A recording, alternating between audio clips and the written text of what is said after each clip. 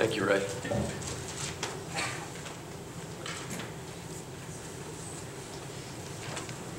Happy Sabbath, everyone. Happy Sabbath. Let's be in a spirit of prayer.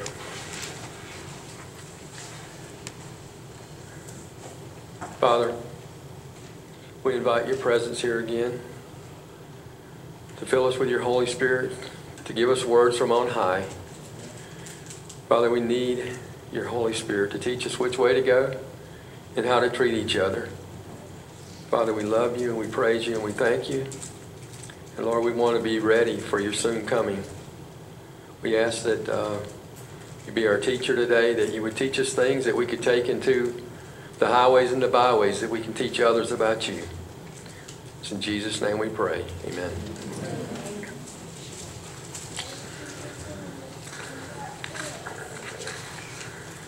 This is a very interesting, I've read this most of my Christian experience, and it's kind of long.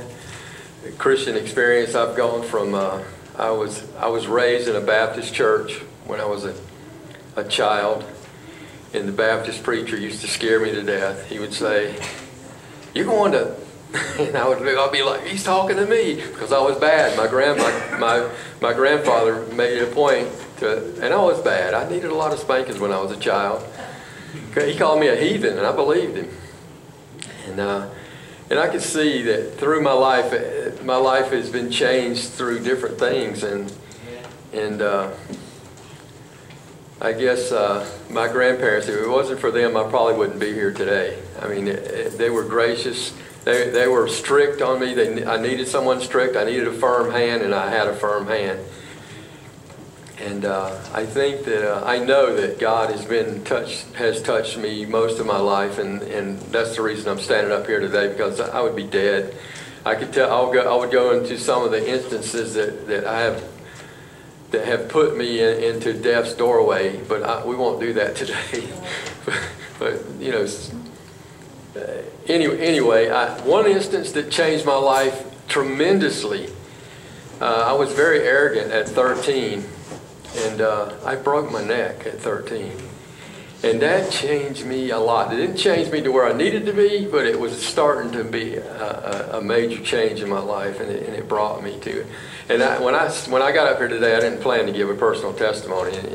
But anyway, God has used me in different ways in different people's lives. I messed up some people's lives, believe it or not.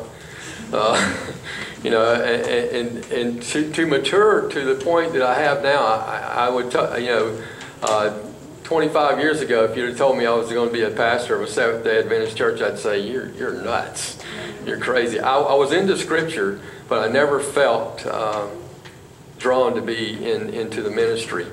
I've always liked talking about Scripture and dealing with it, and I've studied the Baptist doctrines. You know, I was a Presbyterian at one time. We rented this church. And I remember teaching Sunday school in that corner room out there. I was teaching the children. And it was a real experience. I became a Catholic, studied to be a Catholic. And I was a Eucharistic minister, if you know what that is. That's the guy that gives out the host. So I've had my touchings with the different religions. But when I heard the truth from a Seventh-day Adventist pastor by the name of Kenneth Cox, it was slow. And if you know who Kenneth Cox is, he's very slow. He doesn't come out and attack you with doctrine. And I think that Kenneth Cox is a man of God. He showed me who Jesus was.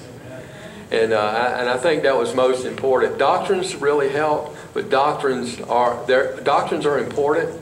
The Bible is important. I mean, you can know this Bible from cover to cover and not know the author of the Bible. And that's just why I'm up here today to talk about.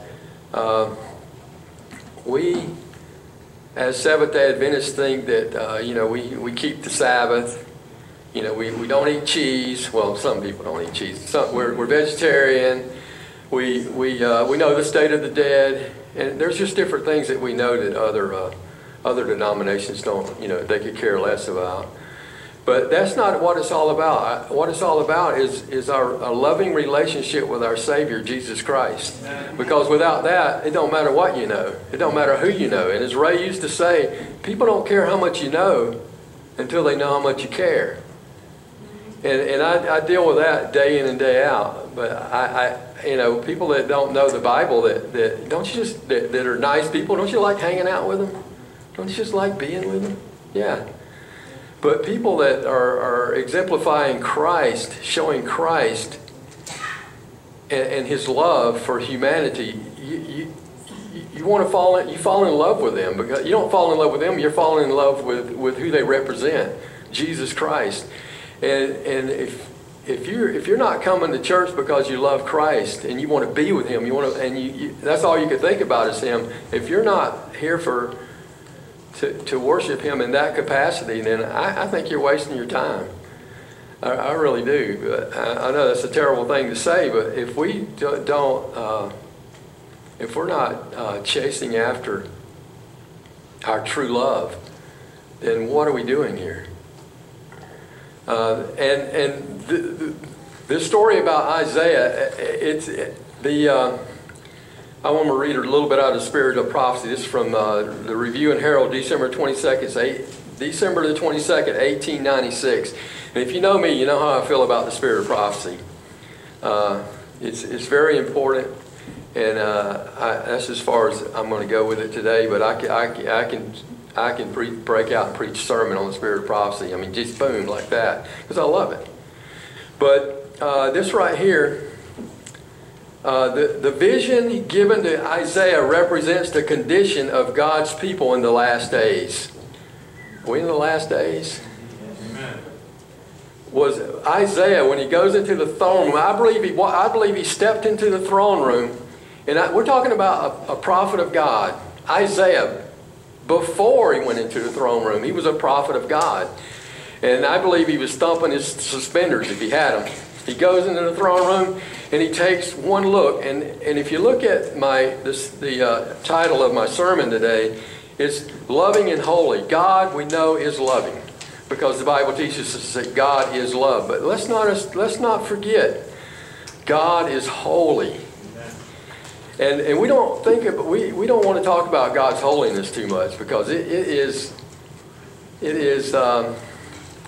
Well, let's talk about Isaiah. Isaiah saw what he was. When he looked and he was thumping his suspenders and he saw God, he goes, "Woe is me." And he falls down like a dead man. I don't know what prompted this vision of Isaiah. God is in control of everything, or as my buddy Ray says, He's in control of nothing. He's in control of everything, or He's in control of nothing. So this is a God-prompted moment for Isaiah. And Isaiah thinks he's all that. If you read the first 5 chapters of Isaiah, he's talking about how bad all of Israel is. But he forgets.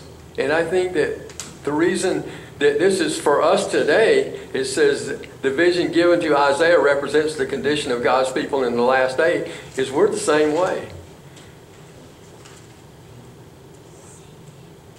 When you go before God and you see His holiness, it causes fear. I mean, it caused Isaiah so much fear that he passed out on the floor.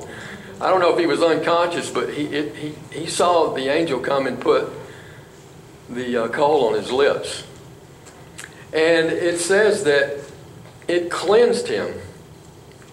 It says, "And he laid it upon my mouth and said, Lo, this hath touched thy lips, and thine iniquity is taken away, and thy sin is purged."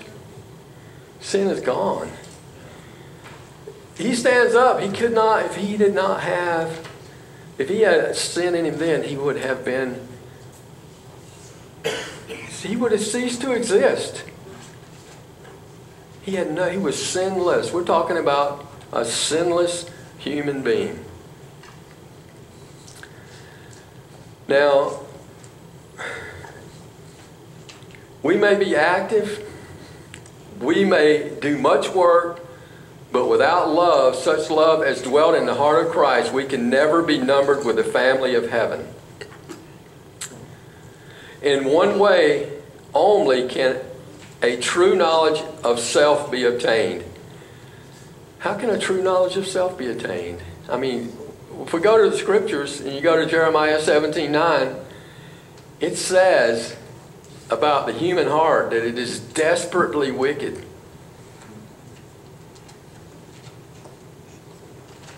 And that's hard for us to accept. I mean, we're talking about the nicest human being. We're talking about all human beings. Their hearts are desperately wicked. Now, Isaiah is one of these people with a human heart.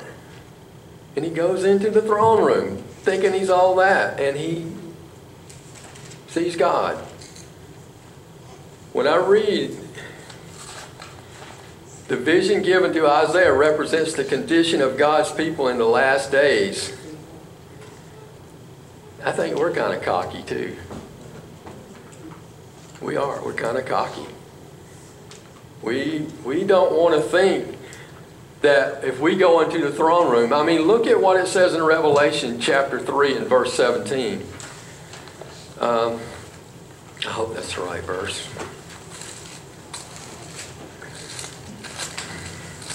Every now and then I find them. It says, because you say, I am rich, have become wealthy, and have need of nothing, and do not know that you are wretched, miserable, poor, blind, and naked.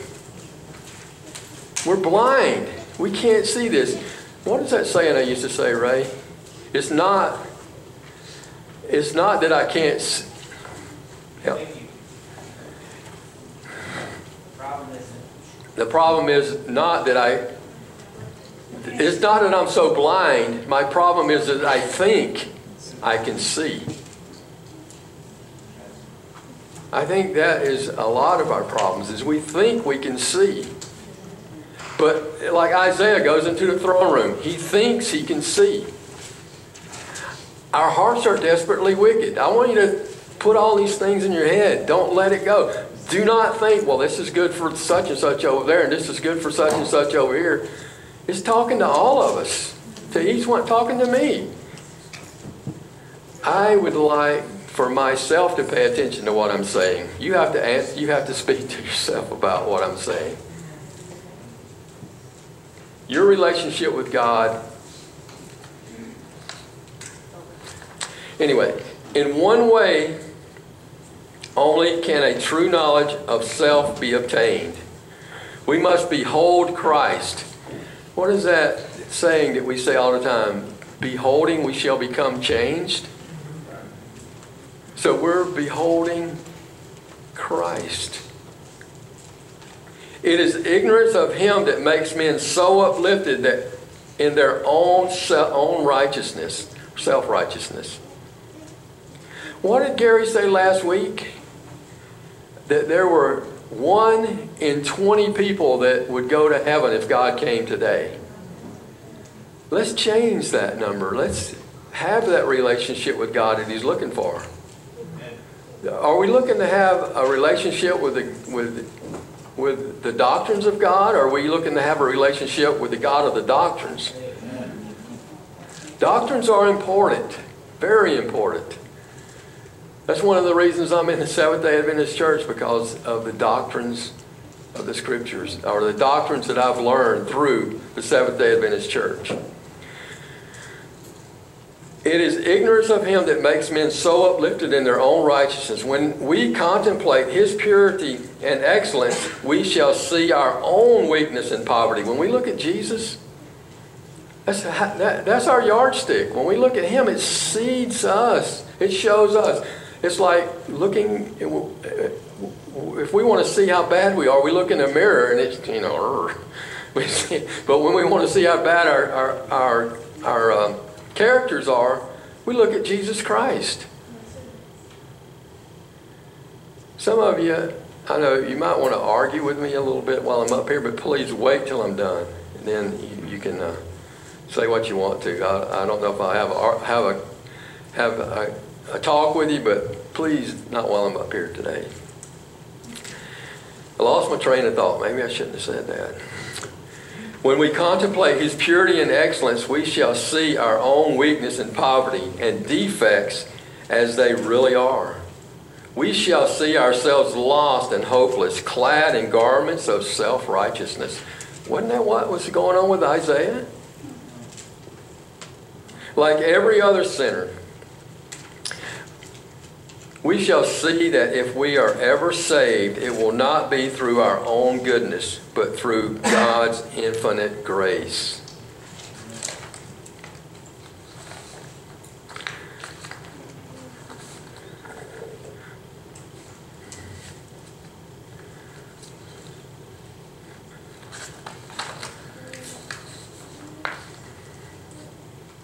Now, when I read that quote in Isaiah, or that Bible passage in Isaiah,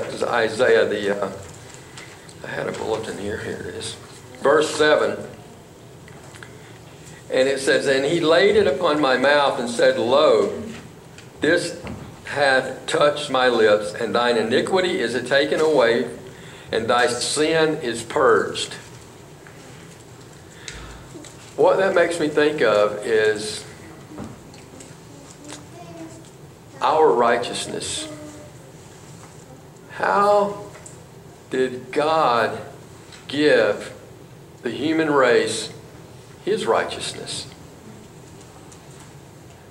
That is a question that has been argued for a long time. Even in the Adventist church, there's different beliefs. And there's a book called The Humanity of Christ. And I believe there's 3 views in there about the humanity of Christ. That word itself, the humanity of Christ. Well, was Christ a human being like me? Yeah. He was also God. He was 100% man had he never been God, but he was also 100% God had he never been man. That's a hard... Our finite minds cannot grip that.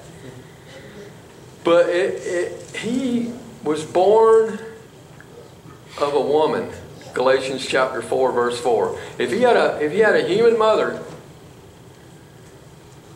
that means that he shared something with me.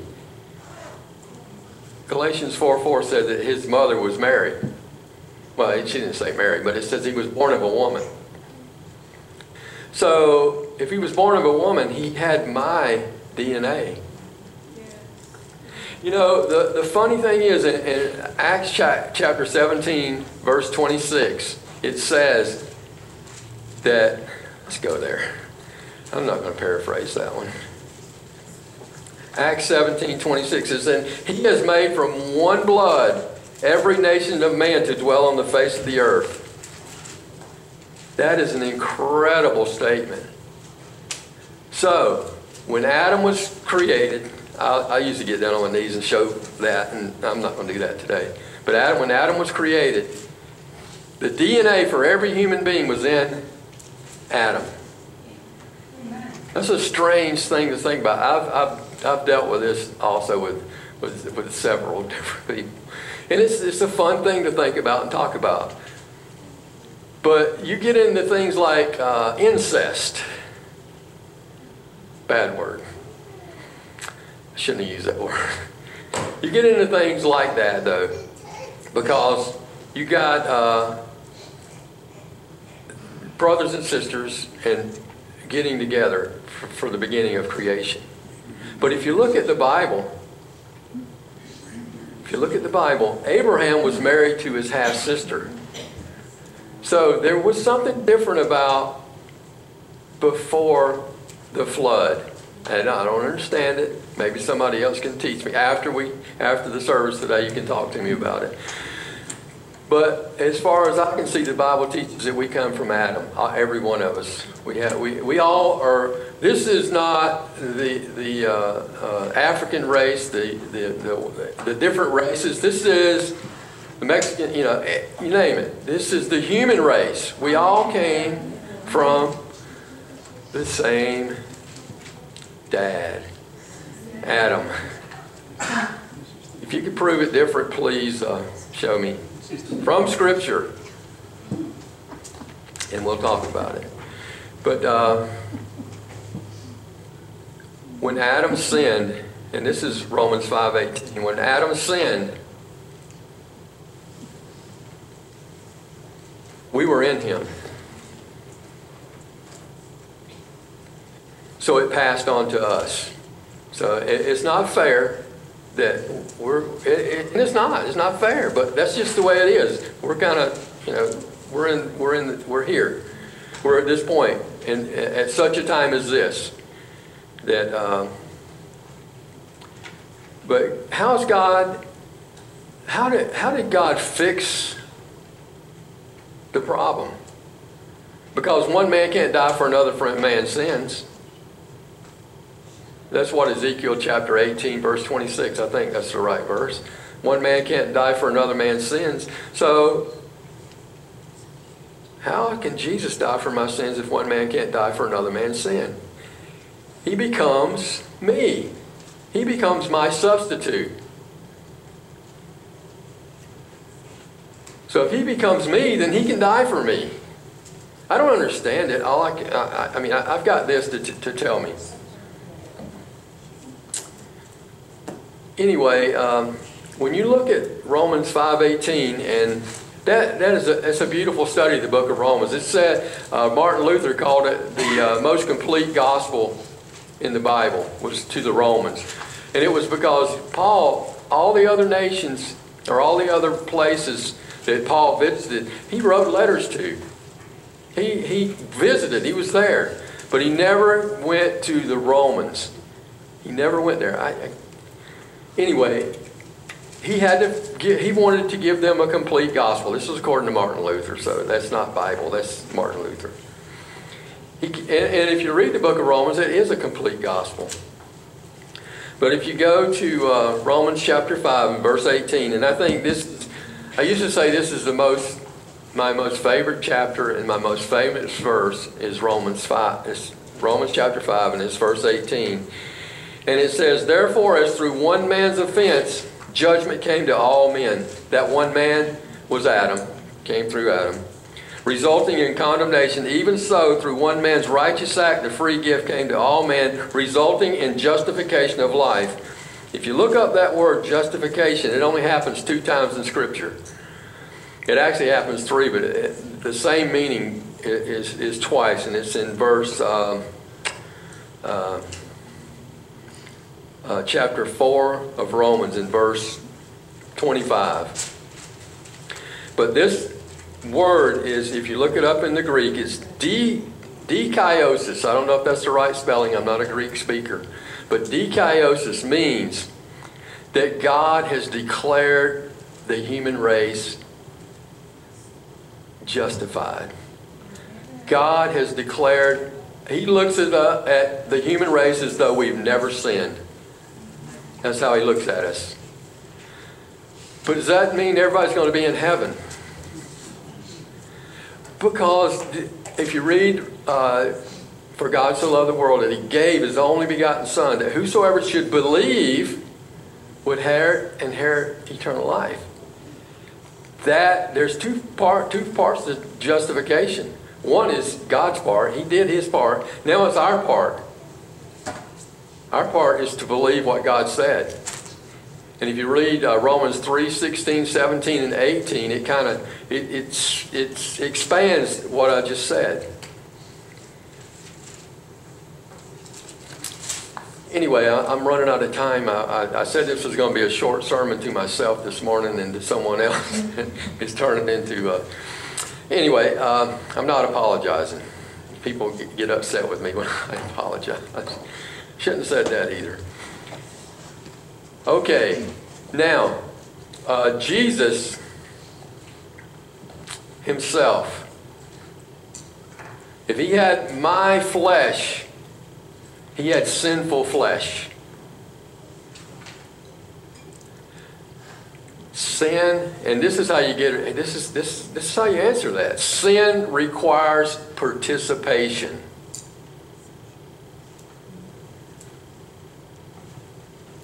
You have to participate. Sin requires participation. Did Jesus ever participate in a sin? Thought, word, and deed? No. So he qualified to be, as I said earlier, to be the substitute for each one of us, because he took each one of our places. You know, that will boggle your mind just thinking about that. How can God figure this out? What's strange to me is God figured it out. How could he get us to figure it out? That's the hard part. You know,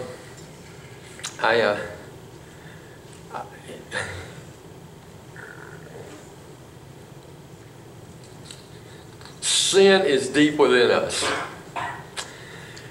Because we have the truth, and we go to church, and we're Seventh-day Adventists, we keep the Sabbath, and we eat tofu, I've already said this, and is that going to save us? No. Often we worship doctrines instead of worshiping our God. The doctrines are good. I mean, we've got good doctrines. We've got a perfect study right here. The Bible. If we learn it from front to back, if we don't know, and I've already said this, if we don't know the author of the Bible, then we're lost. We have wasted our time memorizing this unless we know the Savior.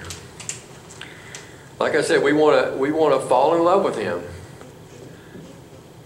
When you read the scriptures and you start to see what Jesus has done for the human race, you want to be with him. You fall in love with him. If you, like I said, if you haven't desired to be with him to that point, then you're wasting your time in church. I love you being here. I like the people here. I love the people here, or I wouldn't be here. But it's not about us. It's about Jesus Christ. All the great people in the Bible come to the point and have talked face to face with God. You could go through every person in Scripture and see how they have met God face to face. And Isaiah especially, fear God and give up self entirely. Is that what Isaiah did?